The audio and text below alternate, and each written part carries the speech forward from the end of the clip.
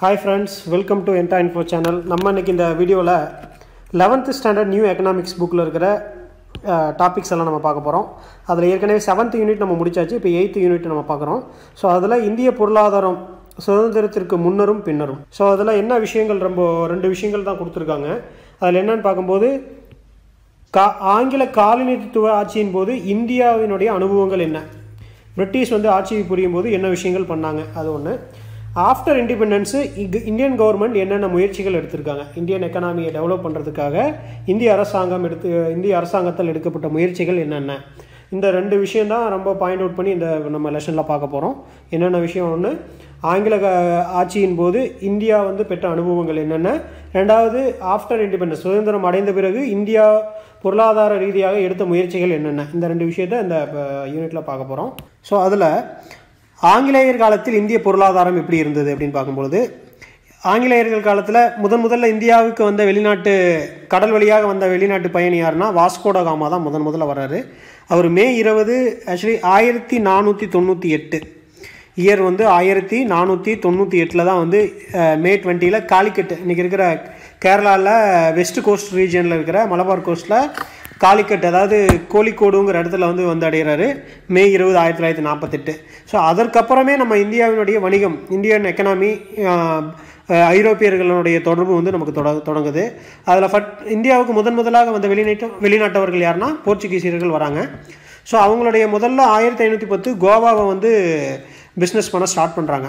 1510 முதல் வணிகத்தலமாக கோவா 1510 இருக்குது.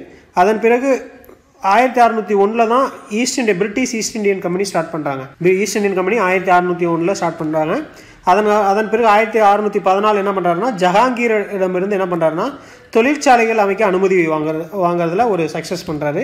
ஸோ அது வந்து சர் தாமஸ் ரோ 1614. ஸோ இது வந்து பேக்ரவுண்டு, இந்தியன் எக்கனாமி ஸ்டார்ட் பண்ணுறதுக்கான பேக்ரவுண்ட் என்ன அப்படின்னு பார்க்குறோம்.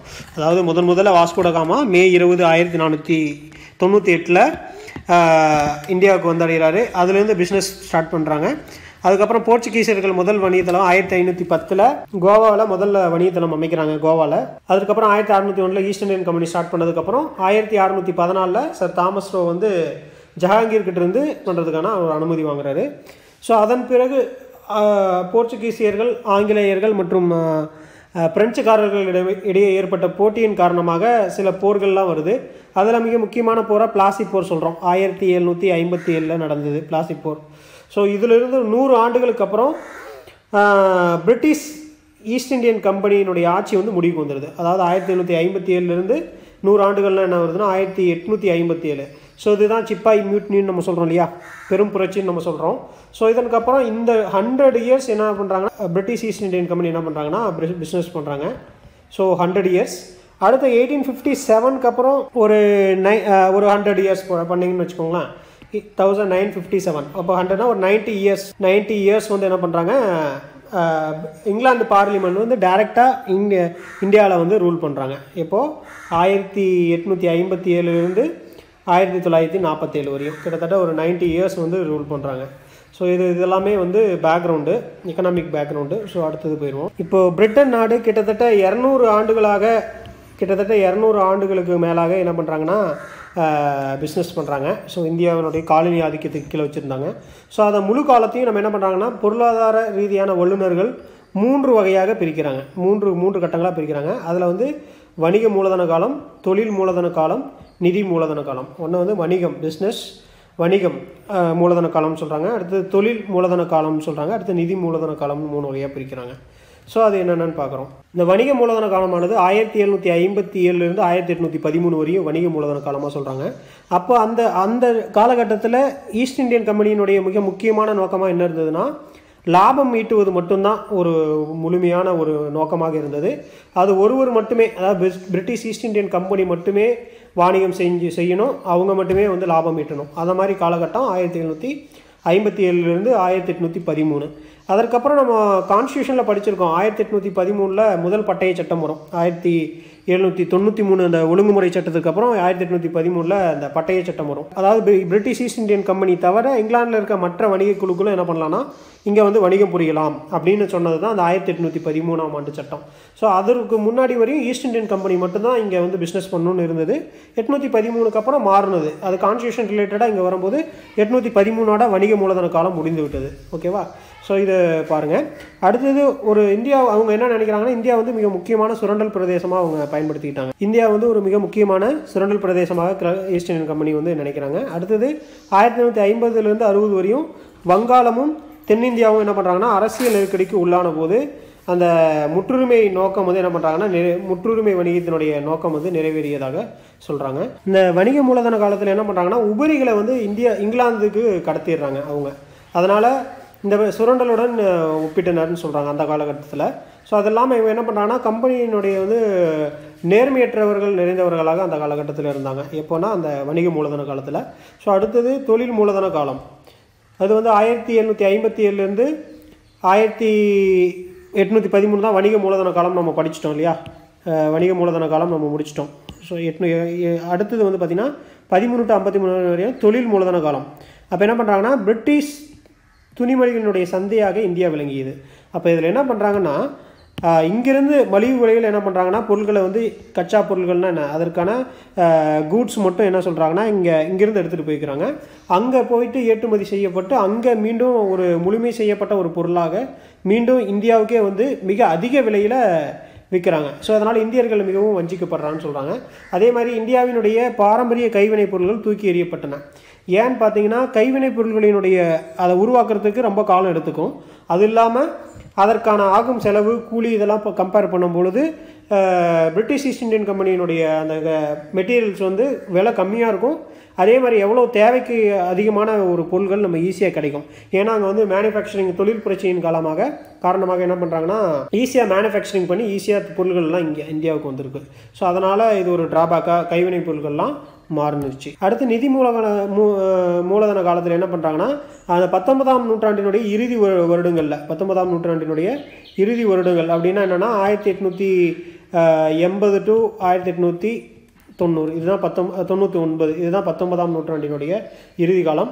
ஸோ இதுவரையும் காலம் நிதி மூலதன காலமாக நமக்கு சொல்கிறாங்க. ஸோ இந்த காலகட்டத்தில் என்ன நடக்குது அப்படின்னா வியாபார நிறுவனங்கள் செலாவணி ஏற்றுமதி இறக்குமதி நிறுவனங்கள் மாற்று வங்கிகள் மற்றும் சில மூலதன ஏற்றுமதிகளில் நிதி ஏகாதிபத்தியம் தன்னுடைய ஆதிக்கத்தை செலுத்துகிறாங்க. ஸோ அப்போ இந்த காலகட்டத்தில் தான் வந்து பார்த்திங்கன்னா நிறைய வங்கிகள்லாம் ஸ்டார்ட் பண்ணியிருப்பாங்க. நிறைய பேங்க் வந்து 1806 பெங்காலில் 1843 நம்ம மெட்ராஸ் ஸோ அந்த மாதிரி மும்பை இந்த மாதிரி காலகட்டத்திலாம் நம்ம எஸ்பிஐலாம் முன்னாடி ஸ்டார்ட் பண்ணோம் இல்லையா? இம்பீரியல் பேங்க்னு சொல்லி நம்ம இப்போ ஸ்டார்ட் பண்ணுவாங்க. ஸோ அதனுடைய காலகட்டம் தான் அந்த நிதி மூலதன காலமாக இருக்காங்க. அப்போ என்ன பண்ணுறாங்கன்னா வங்கிகள் மூலம் ஒரு வங்கிகள் ஏற்படுத்தப்பட்டு இந்தியா மக்களினுடைய பொருளாதார மற்றும் பண மூலதனத்தை அவங்க வங்கிகளில் வந்து என்ன பண்ணுறாங்கன்னா எடுத்துக்கிறாங்க. ஸோ அதனால் இதை நிதி மூலதன காலமாக சொல்கிறாங்க. ஸோ அடுத்து இந்திய மூலத்தை கொள்ளையடித்து என்ன பண்ணுறாங்கன்னா ரயில்வே போடுறாங்க, ரோடு வசதி, அஞ்சலகத்துறை, பாசனம், ஐரோப்பியன் வங்கி. இந்த ஐரோப்பியன் பேங்க் தான் நான் இப்போ சொன்னேன் இல்லையா? இம்பீரியல் பேங்க்னு நம்ம ஸ்டார்ட் பண்ணுறாங்க. அது இல்லாமல் எஜுகேஷனை ஒரு குறிப்பிட்ட பகுதிகளில் நிறைய என்ன பண்ணுறாங்கன்னா இன்வெஸ்ட்மெண்ட் பண்ணுறாங்க. ஸோ இதெல்லாமே இங்கிலீஷ்க்காக பயன்படுத்தியிருக்காங்க. ஆங்கில கல்வி முறையை அறிமுகப்படுத்தினது இந்த காலகட்டத்தில் தான், நிதி மூலதன காலத்தில் தான் அறிமுகப்படுத்துகிறதா சொல்கிறாங்க. அடுத்தது இந்திய கைவினைப் பொருட்களினுடைய நசிவு காலம் அப்படின்னு சொல்கிறாங்க. இப்போ என்னென்னா இந்திய கைவினைப் பொருட்கள் வந்து ரொம்ப ஃபேமஸாக இருந்தது, வெளிநாட்டவருடைய வந்து ரொம்ப ஃபேமஸாக இருந்தது. அதுலேயும் பர்டிகுலராக வந்து பார்த்திங்கன்னா கையால் நெய்யப்பட்ட பருத்தி துணி, பட்டு ஆடைகள், அலங்கார பொருட்கள் இதெல்லாமே மரச்சிற்பங்கள் எல்லாமே வெளிநாட்டில் ரொம்ப ஒரு ரெக்வயர்மெண்ட் அதிகமாக இருந்தது. அதாவது ஒரு தேவை ஒரு டிமாண்ட் வந்து ரொம்ப அதிகமாக இருந்தது. ஸோ அப்படி இருக்கும் பொழுது இவங்க வந்து என்ன படுத்துனாங்கன்னா பாகுபாடான வரி கொள்கையை வந்து ஏற்படுத்துகிறாங்க. அதாவது சுங்க வரியெல்லாம் என்ன பண்ணுறாங்கன்னா கஸ்டம்ஸ் டியூட்டியெல்லாம் என்ன பண்ணுறாங்கன்னா ரொம்ப அதிகமாக வசூலிக்கிறாங்க. அதாவது ஈஸ்ட் இந்தியன் கம்பெனி பொருட்களுக்கு வந்து ரொம்ப குறைவான கஸ்டம்ஸ் டியூட்டியும் இந்தியாவினுடைய கைவினைப் பொருட்களை வந்து அதிகமாக வசூலித்ததுனால அது ரொம்ப லாஸ் ஆயிடுச்சு.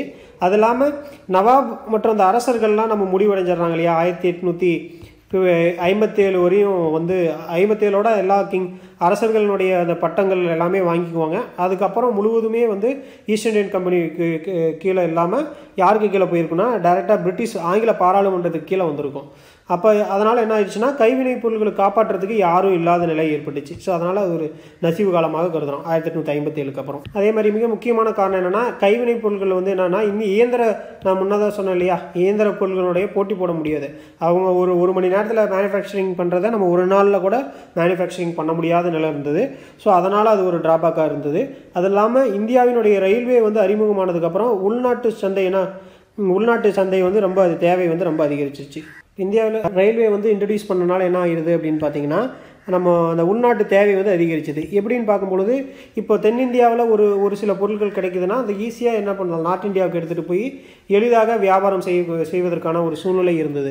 அதனால் என்ன பண்ணாங்கன்னா உள்நாட்டு சந்தை டொமஸ்டிக் மார்க்கெட் வந்து ரொம்ப அதிகரிச்சது. அடுத்தது இந்தியா நில உடைமை முறைகள்னு சொல்கிறாங்க. நில உடைமை முறைகள்னால் நிலம் யாருக்கிட்ட இருக்குது, அது யாருக்கு சொந்தமானது, அதுக்கு இருக்கிற அறுவடை செய்வது யார், ஹார்வெஸ்டிங் யார் பண்ணுறாங்க, யாருக்கு வந்து அந்த ப்ராப்பர்ட்டி வந்து ஓன் ப்ராப்பர்ட்டி யாருக்கானது, அது யார் வந்து அறுவடை செய்கிறாங்க, அதன் மூலம் கிடைக்கிற வருவாய் யாருக்கு வசூல் செய்வதற்கான ஒரு உரிமை இருக்குது அப்படிங்கிறத பேஸ் பண்ணி மூன்று முறையான நில உடைமை முறைகளை வந்து அறிமுகப்படுத்துகிறாங்க.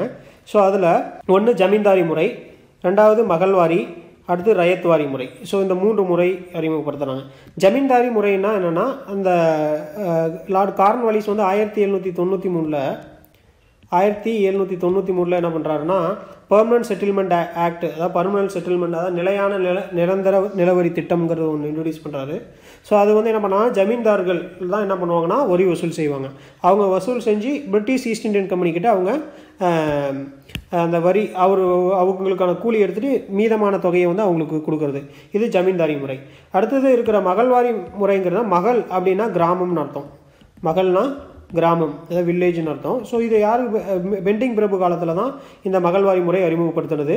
ஸோ அதுக்கப்புறம் ரயத்வாரி முறை. ரயத்வாரின்னா நேர்குடிவார முறைன்னு சொல்லுவாங்க. ரயத்வாரி முறைக்கு நேர்குடிவார முறைன்னு இன்னொரு பேரும் இருக்குது. ரயத்வாரி அப்படின்னா ரயத்துனா என்னென்னா டேரெக்டாக என்ன பண்ணலாங்கன்னா பெசன்ஸே போய் டைரெக்டாக வந்து ஈஸ்ட் இந்தியன் கம்பெனிக்கிட்ட அவங்க டேக்ஸ் வந்து பே பண்ணக்கூடிய ஒரு முறை தான் வந்து ரயத்வாரி முறை. ஸோ இந்த 3 முறைகள் என்னென்னு பார்க்க போகிறோம். அதில் லார்ட் கார்ன்வாலிஸ் தான் நம்ம 1793 நான் சொன்னேன் இல்லையா, பர்மனன்ட் செட்டில்மெண்ட்ஸ் ஆக்ட் கொண்டு வந்துட்டு ஜமீன்தார் முறையை அறிமுகப்படுத்துகிறாங்க. ஸோ அதனுடைய சொந்தக்காரர்களாக யார் இருக்காங்கன்னா அந்த ஜமீன்தார்கள் தான் சொந்தக்காரர்களாக இருப்பாங்க. மீதி இருக்கிற அந்த தொழிலாளர்கள் விவசாயிகள்லாம் என்ன பண்ணுவாங்கன்னா இந்த ஜமீன்தார்கள்கிட்ட நம்ம என்ன பண்ணுவோம், அவங்க டேக்ஸ் கொடுப்பாங்க. அவங்க ஒரு 11 பங்கில் 10 பங்கு வந்து என்ன பண்ணுவாங்கன்னா அரசுக்கு செலுத்திட்டு மீதி இருக்கிறத ஊதியமாக ஜமீன்தார்கள் வந்து வாங்கிக்குவாங்க. ஸோ அப்போ என்னென்னா அடக்குமுறைகள் வந்து அதிகமாக தோன்றுவதற்கு இந்த மெத்தட் வந்து இருந்தது. இதை இந்த பர்மனன்ட் செட்டில்மெண்ட் சிஸ்டம் அப்படின்னா 10 ஆண்டுகளுக்கு ஒரு முறை வந்து என்ன பண்ணணும், 10 இயர்ஸ் ஒன்ஸ் என்ன பண்ணணும், 10 இயர்ஸ் ஒன்ஸ் வந்து நிலத்தை வந்து ஜமீன்தார்களின் முறையை மாற்றுவாங்க. ஸோ 10 வருஷத்துக்கு. அதனால் பர்மனன்ட் செட்டில்மெண்ட் சிஸ்டம்னு சொல்லுவாங்க. அதற்கு முன்னாடி வார்னெஸ்டிங்ஸ் இருக்கும்போது நம்ம ஹிஸ்ட்ரியில் படிச்சிருக்கோம். குயின் குவானியல் சிஸ்டம் சொல்லுவாங்க. 5 ஆண்டு குயின் குவானியல் சிஸ்டம் சொல்லுவாங்க. அதாவது 5 ஆண்டுகளுக்கு ஒரு முறை நிலத்தை வந்து ஏலமிடு முறையை வந்து அறிமுகப்படுத்துகிறாங்க. அது வந்து பார்த்திங்கன்னா வார்னெஸ்டிங் பிரபு. இவர் வந்து பார்த்திங்கன்னா பர்மனன்ட் செட்டில்மெண்ட் சிஸ்டத்தை கார்ன்வாலிஸ் அறிமுகப்படுத்துகிறாங்க. 5 ஆண்டுகளுக்கு ஒரு முறை வந்து வார்னெஸ்டிங், 10 ஆண்டுகளுக்கு ஒரு முறை வந்து லார்ட் கார்ன்வாலிஸ். 5 ஆண்டுகளுக்கு வந்து வார்னெஸ்டிங், 10 ஆண்டுகளுக்கு வந்து கார்ன்வாலிஸ். ஸோ இதனால் அடக்குமுறைகள் வந்து அதிகமாக இருந்தனால அது ஒரு ஃபெயிலியர் மெத்தடாக சொல்கிறாங்க. அடுத்தது மகள்வாரி முறை அல்லது இனவாரி முறைன்னு சொல்கிறாங்க. மகள்னா இது அதிகமாக என்னென்னா மத்திய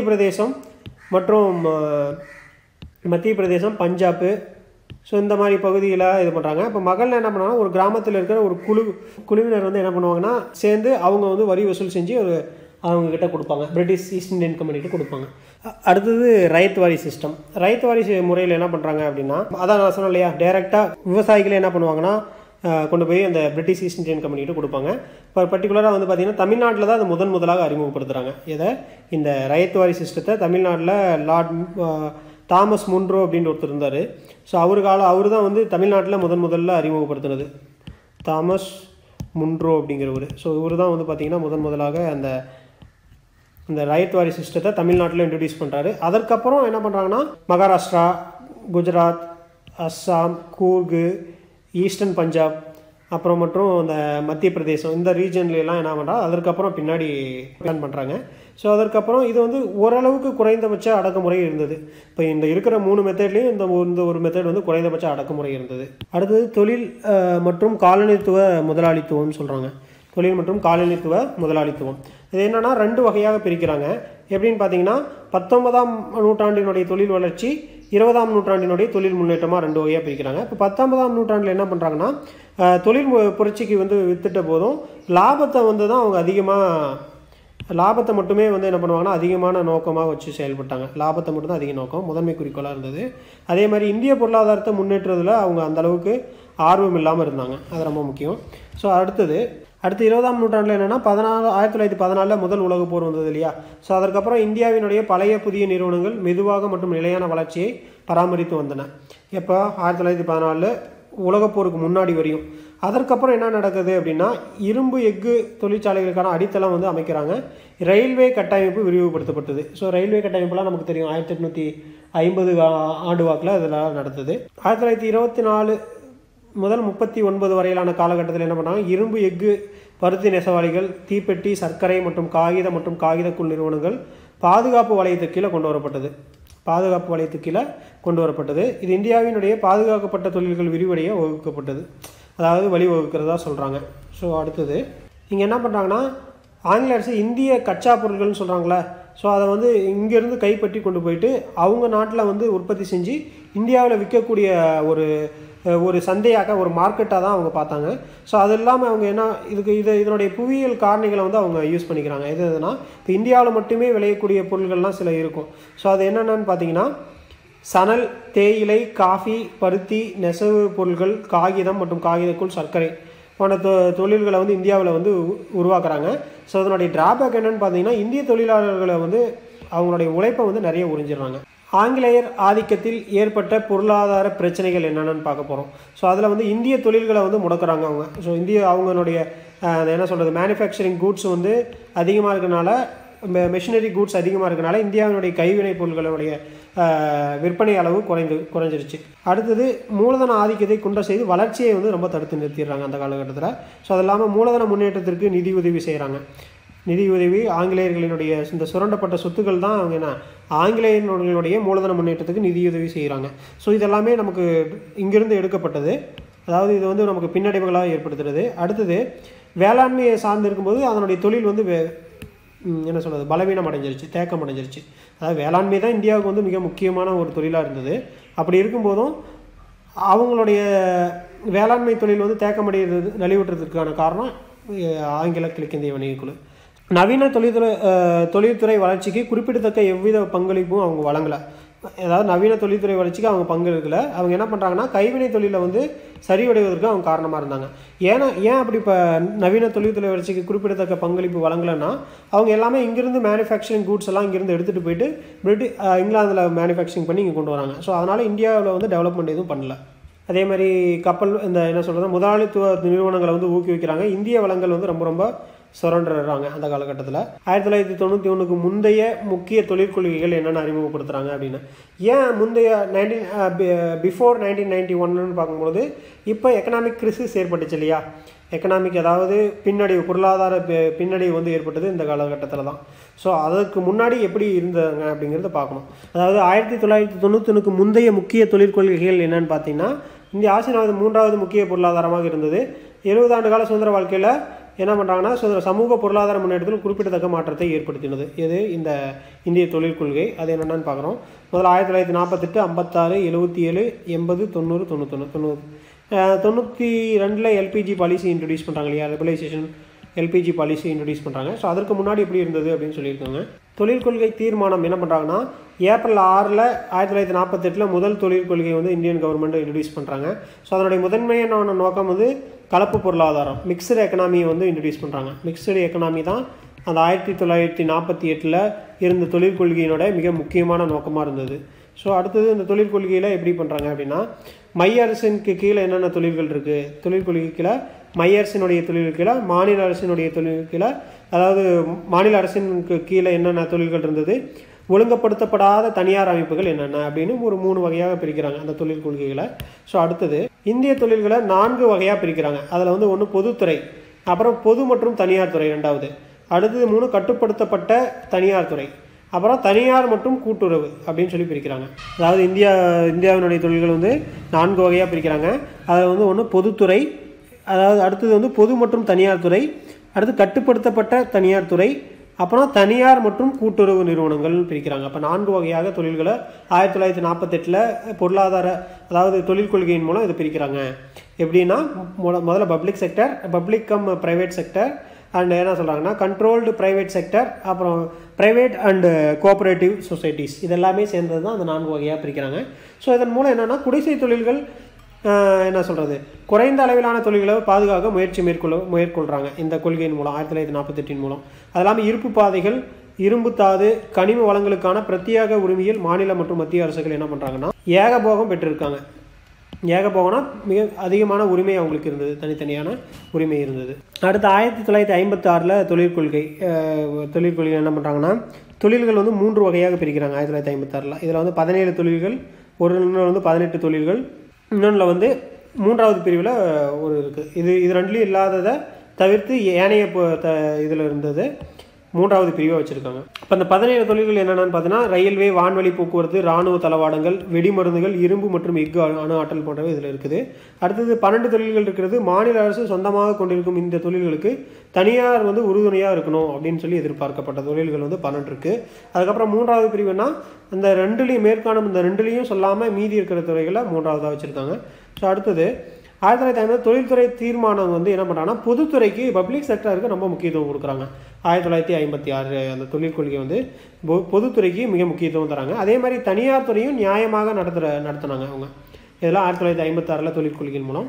அதே மாதிரி குடிசை தொழில் மற்றும் சிறு தொழில்களை ஊக்குவிச்சு நேரடி மானியம் அளிக்கிறாங்க, டைரக்ட் சப்சிடி வந்து கொடுக்குறாங்க. பெருமளவு உற்பத்தி நிறுவனங்களினுடைய உற்பத்தியை கட்டுப்படுத்த பல்வேறு விதமான வரிகளையும் கவர்மெண்ட் வந்து என்ன பண்ணுறாங்க விதிக்கிறாங்க. எதற்கு அந்த உற்பத்தி நிறுவனங்கள் அதாவது என்ன சொல்கிறாங்கன்னா பெரிய அளவிலான உற்பத்தி நிறுவனங்களினுடைய உற்பத்தியை கட்டுப்படுத்துறதுக்காக பல்வேறு விதமான வரிகளையும் வந்து கவர்மெண்ட் வந்து விதிக்கிறாங்க. ஸோ இதன் மூலம் இதற்கு எதுக்கு வாய்ப்பாக இருக்குன்னா குடிசை தொழில்கள் வந்து வளர்வதற்கு ஒரு வாய்ப்பாக அமையுது. அதே மாதிரி வளர்ச்சிகளால் வட்டார வேற்றுமையை குறைக்க தொழிற்கொள்கையை வந்து வலியுறுத்துகிறாங்க. அதே மாதிரி இந்திய முதலீடுகளினுடைய தேவையை அரசு வந்து கவர்மெண்ட் வந்து புரிஞ்சிருந்ததா இந்த 1956 தொழிற்கொள்கை அமைஞ்சிருக்கு. ஸோ ஓகே, இந்த வீடியோவில் நம்ம 1956 தொழிற்கொள்கையினுடைய தீர்மானத்து வரையும் இந்த வீடியோவில் பார்க்குறோம். நெக்ஸ்ட் வீடியோவில் பசுமை புரட்சி, கிரீன் ரெவல்யூஷன் மற்றும் அதை சார்ந்த விவசாய புரட்சிகள், இதில் ஏற்பட்ட புரட்சிகள்லாம் என்னென்ன அப்படிங்கிறத நம்ம பார்க்க போகிறோம். இதற்கு முன்னாடி நம்ம இப்போ இந்த வீடியோவில் என்னென்ன பார்த்துருக்கோம் அப்படிங்கிறது ஒரு கிளான்ஸ் பார்க்க போகிறோம். இந்திய பொருளாதாரம் சுதந்திரத்திற்கு முன்னரும் பின்னரும் என்ன விஷயங்கள் நடந்தது அப்படின்னு பார்க்குறோம். ஸோ அதில் முதல்ல ஆங்கிலேயர் காலத்தில் எப்படி பொருளாதாரம் இருந்தது அப்படின்னா வருகை போது என்ன நடந்தது அப்படின்னா முதல்ல போர்ச்சுகீசியர்கள் 1510 கோவாவில் வணிகம் புரிகிறாங்க. அதுக்கப்புறம் 1614 சூரத்தில் இந்த இடத்துல வந்து வணிகம் புரிவதற்கான அனுமதி வந்து வாங்குறாரு. யாருன்னா தாமஸ் ரோ வாங்குறாரு சூரத்தில். ஸோ அதற்கப்புறம் அங்கே வந்து வணிகத்தளம் அமைக்கிறாங்க 1614. அப்புறம் பிளாசி போர் நடந்தது 1857 ஒரு 100 ஆண்டுகள் வந்து பிரிட்டிஷ் ஈஸ்ட் இந்தியன் கம்பெனி வந்து வணிகம் புரிகிறாங்க. ஸோ அதில் என்னென்ன விஷயங்கள் நடந்தது, என்னென்ன நிகழ்வுகள் நடந்ததுன்னு பார்க்கும்பொழுது 3 கட்டங்களாக தொழில்துறையை பிரிக்கிறாங்க. வணிக மூலதன காலம்னு ஒன்று பிரிக்கிறாங்க, அடுத்தது வந்து தொழில் மூலதன காலம், 3வது நிதி மூலதன காலம்னு பிரிக்கிறாங்க. ஸோ இதில் ஒவ்வொரு காலத்துலேயும் என்னென்ன மாற்றங்கள் ஏற்பட்டது அப்படிங்கிறத நம்ம பார்த்துருக்கோம். ஸோ அடுத்தது இந்திய கைவினைப் பொருட்களினுடைய நசிவு காலமாக அந்த பிரிட்டிஷ் வணிகம் புரிகிற வணிகம் செஞ்ச காலத்தில் இருந்திருந்தாங்க. ஸோ அது இல்லாமல் செட்டில்மெண்ட் சிஸ்டம்ஸ் என்னென்ன பண்ணியிருக்காங்க, அதாவது டேக்ஸ் ரெவென்யூ சிஸ்டத்தில் எப்படி ஃபாலோ பண்ணுறாங்க அப்படிங்கிறதுல 3 மெத்தடை நம்ம பார்த்துருக்கோம். 3 விதமான நில உடைமை முறைகளை நம்ம பார்க்குறோம். அதில் வந்து ஜமீன்தாரி முறை அல்லது பர்மனன்ட் செட்டில்மெண்ட் ஆக்டின் மூலம் 1893 அறிமுகப்படுத்துகிறாரு ஜமீன்தாரி முறையை லார்ட் கார்ன்வாலிஸு. ஸோ அதன் மூலம் என்ன பண்ணால் 11 பங்கில் 10 பங்கு ஈஸ்ட் இந்தியன் கம்பெனிகிட்ட கொடுத்துட்டு 1 பங்கு ஊதியமாக ஜமீன்தார்கள் வந்து வச்சுட்டாங்க. அடுத்து மகள்வாரி முறை வந்து மத்திய பிரதேசம் மற்றும் பஞ்சாபில் வந்து எக்ஸ்டெண்ட் பண்ணுறாங்க. ஸோ இது வந்து மக்களான ஒரு குழு இருப்பாங்க, ஒரு கிராமத்தில் ஒரு குழு இருப்பாங்க, அவங்க தான் அந்த நிலத்துக்கு வந்து சொந்தக்காரர்களாக இருந்து அந்த வரி வசூல் செஞ்சு ஈஸ்ட் இந்தியன் கம்பெனி கொடுத்தாங்க. இந்த 2 ஜமீன்தாரி சிஸ்டமும் மகள்வாரி சிஸ்டமும் ரெண்டுமே வந்து அதிகப்படியான விவசாயிகளை வந்து பாதித்தது. ஸோ இது வந்து ரெண்டுமே குறைபாடான ஒரு விஷயமா இருந்தது. அதுக்கப்புறம் இந்த ரயத்வாரி முறை தாமஸ் முன்ரோங்கிறது சென்னையில் ஃபஸ்ட்டு தமிழ்நாட்டில் அறிமுகப்படுத்துகிறாரு. ஓகேவா? ஸோ அதுக்கப்புறம் இது வந்து மகாராஷ்டிரா, குஜராத், அஸ்ஸாம், கூர்கு, கிழக்கு பஞ்சாப் மற்றும் மத்திய பிரதேசத்துக்கு விரிவுபடுத்துகிறாங்க. தொழில் மற்றும் காலனித்துவ முதலாளித்துவம் 19ஆம் நூற்றாண்டினுடைய தொழில் வளர்ச்சி எப்படி இருந்தது அப்படின்னு பார்த்தோம். அதற்கப்புறம் 20ஆம் நூற்றாண்டினுடைய தொழில் வளர்ச்சி எப்படி இருந்ததுன்னு பார்த்தோம். அப்புறம் ஆங்கிலேயர் ஆதிக்கத்தால் ஏற்பட்ட அடுத்தது ஆங்கிலேயர் ஆதிக்கத்தால் பொருளாதார பிரச்சனைகள் வந்து என்னென்னா நம்ம சந்தித்தோம் அப்படின்னு பார்த்தோம். அதில் என்னென்னா என்ன பண்ணுறாங்கன்னா குடிசை தொழில்கள் வந்து சுரண்டப்பட்டது. வேளாண்மை தொழில் வந்து ரொம்பவும் தேக்கமடைஞ்சிருச்சு. நவீன தொழில்துறைக்கு அவங்க உதவினாலும் இந்தியாவினுடைய முன்னேற்றத்திற்கு அவங்க வந்து உதவலை. முதலாளித்துவ நிறுவனங்களை வந்து அவங்க ஊக்குவிக்கிறாங்க. அதனால் இந்திய வளங்கள் வந்து ரொம்ப அதிகளவு சுரண்டப்பட்டது. அதுக்கப்புறம் 1948 தொழில் கொள்கை தீர்மானம் வந்து கலப்பு பொருளாதார மிக்ஸ்டு எக்கனாமியை வந்து அறிமுகப்படுத்தினது. அதன் மூலம் 4 வகையாக தொழில்களை பிரிக்கிறாங்க. ஸோ அந்த தொழில்கள் என்னென்னு பார்த்தோம். அதே மாதிரி கவர்மெண்ட் வந்து என்னென்ன தொழில் கொள்கையை பின்பற்றினாங்க, இண்டஸ்ட்ரியல் பாலிசி இதெல்லாம் பின்பற்றினாங்க அப்படிங்கிறது ஒரு ஃபேக்ட் மாதிரி கொடுத்துருங்க, அதை பார்த்தோம். ஸோ அடுத்தது 1956 தொழிற்கொள்கை தீர்மானத்தை வந்து கடைசியாக நம்ம பார்த்தோம். ஸோ அடுத்து இருக்கிற இந்த பசுமை புரட்சி இதுதான் மிக முக்கியமான ஒரு பகுதி. ஸோ இதை வச்சு நம்ம டிஎன்பிஎஸ்சிலே ஆகட்டும் யூபிஎஸ்சிலே ஆகட்டும் நிறைய கேள்வி மெயின்ஸில் கேட்டிருக்காங்க. ஸோ அடுத்தது இந்த க்ரீன் ரெவல்யூஷனை நம்ம பார்க்க போகிறோம். ஓகே, இந்த வீடியோ உங்களுக்கு பிடிச்சிருந்ததுன்னா உங்களுடைய ஃப்ரெண்ட்ஸுக்கு வந்து ஷேர் பண்ணுங்கள். இந்த வீடியோ பற்றி உங்களுடைய கருத்துக்கள் எதாவது இருந்ததுன்னா கமெண்ட் செக்ஷனில் கமெண்ட் பண்ணுங்கள். மேலும் இந்த வீடியோவை உங்கள் ஃப்ரெண்ட்ஸுக்கு வந்து ஷேர் பண்ணி TNPSC சேனலை மற்ற எல்லாத்துக்கும் சஜஷன் பண்ணுங்கள். தேங்க்யூ ஃபார் வாட்சிங். This is Murthy IAS aspirant. Thank you so much.